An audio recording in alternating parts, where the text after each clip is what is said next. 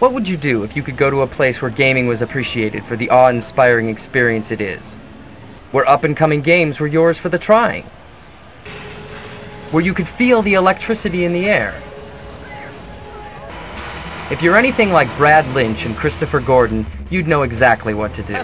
Play till your thumbs bleed.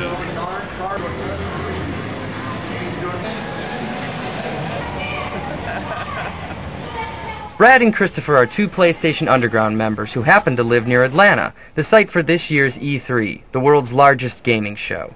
E3, also known as the Electronic Entertainment Expo, annually brings together top interactive companies. In fact, over 400 exhibitors from around the world participated in E3 this year. Excitement was contagious there, and at the center of it all was the PlayStation.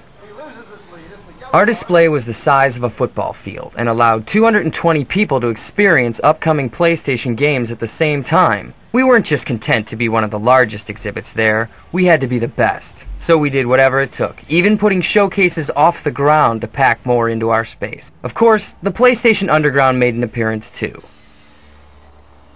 With such a great setup, we had to share it. So we decided to invite Brad and Christopher along for some fun and gaming. Naturally, however, they weren't the only ones at the show who were playing.